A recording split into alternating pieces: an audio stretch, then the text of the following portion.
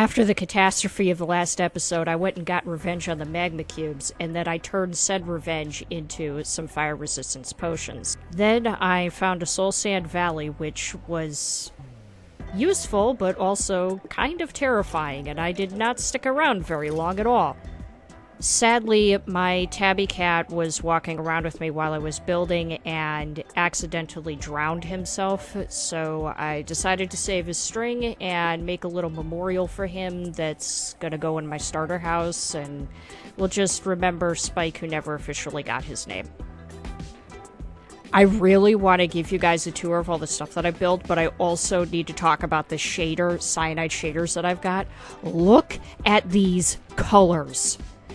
This is so pretty, and I'm using a texture pack as well, or a few texture packs to really like spice up the colors and everything. It looks so much better than default Minecraft right now, and I am loving it. So anyway, as you can see here, I've built a few custom azalea trees, and I love walking under this tree in particular right here. There's a few that I've done on top of the mysterious cave as well. I think it gives everything just like an extra pop of color.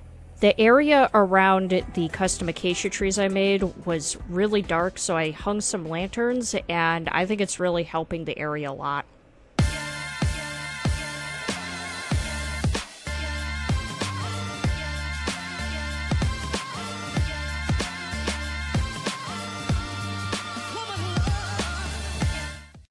So I was sitting here, admiring the Better Than Llamas mod, which makes my llamas look so dapper.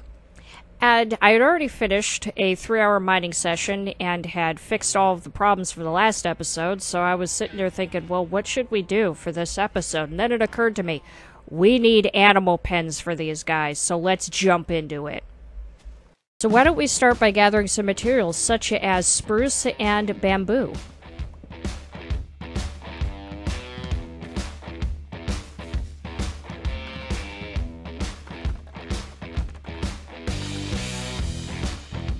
The only thing more satisfying than breaking bamboo in this game is finally having bamboo planks. I also flattened out this plateau right here so that I could make room for the cow pen. I started with digging out this very oddly shaped, I don't know what kind of shape you could call this actually, but anyway, I filled it in with cobblestone. And so I used for the pillars some dark oak plus spruce for kind of like the wall. And after that, I also went around with oak, some oak fences just to kind of outline it. After that, I decided to use bamboo for the roof. I needed an excuse to use bamboo, which is kind of why I used it right here.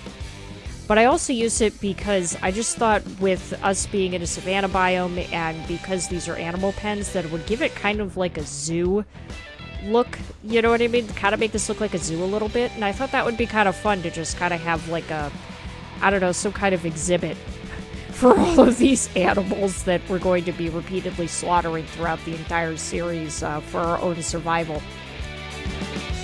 I also want to point out that while I was building this roof, I kept running out of bamboo. And I didn't think it was possible for you to actually run out of bamboo in this game, but I somehow managed to do it. Bamboo planks are very expensive. Some dark oak fence gates. The most glorious decoration ever. A hanging sign. Then I moved the llamas in, which, you know, also allowed some of the sheep and cows to escape. And they were very, very true to their caravan, so moving them in here was, well, it was really interesting, let's put it that way. And I finished off the build with a bunch of torch spam. Yay! Then I came over and I built the sheep pen pretty much in the same way that I had built the llama pen, just a slightly different shape. I need to emphasize, I love the bamboo blocks. What I don't love is how expensive they are. Here we go, sheepies, here we go. Here we go, sheepies, here we go. Go into your new house, here you go. Alright, that's enough of that. Come on, guys. Nope, no cows escape. Alright, here we go. Don't you guys want it? Come on. Come on, it's your new home. Come on, everybody. Let's go. Come on. Don't be shy about it. No, come on. Come on in. This is your new home. This is your new place to live. So, while I was waiting for the bamboo to grow, I decided I might as well move the cows in because I already had the walls built and it was escape-proof. I just didn't have a roof yet. So, the cows were really hard to move in here for some reason. I'm not sure why, but they really put up a fight about going in this brand new pen that I built for them. So appreciative.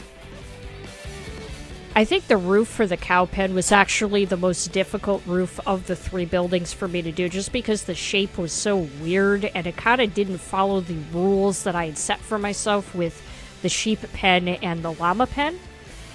So, yeah, and then I also came over here and I was like, you know, I want it to be 3 levels instead of the 2 like I did with the sheep pen, because I just thought that would look better. So I just played around tweaking this until I liked the way it looked. Because Minecraft 1.20 is still very new to basically everybody, I wanted to put in the process of making the hanging signs. I like the crafting recipe, and I don't think it's labor intensive, but it's definitely interesting. What I will say about the hanging signs that is just absolutely wonderful, aside from the fact that it's great that we finally have them in the game, is you can do them in any of the wood colors. They look so nice, and in addition to that, there's also the fact that you use the chains, so they can totally link up with chains, and that just opens up so many creative possibilities. I am going to have a blast with these as time goes on. And so, in any case, I also went around and made kind of like directional things, which are really just for my own benefit. And it's really just to tell me where everything goes.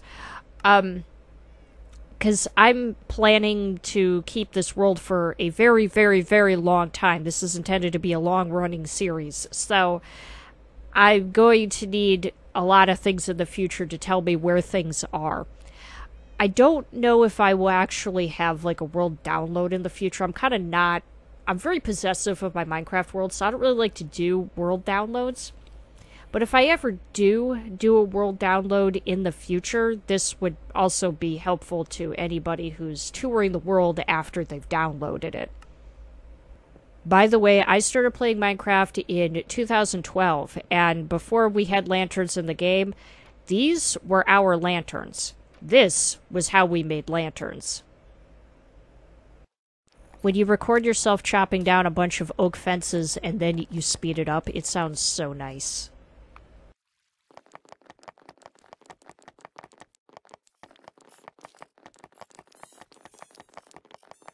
Something I've come to realize about myself as a Minecraft builder is I have to make really unclean, messy paths.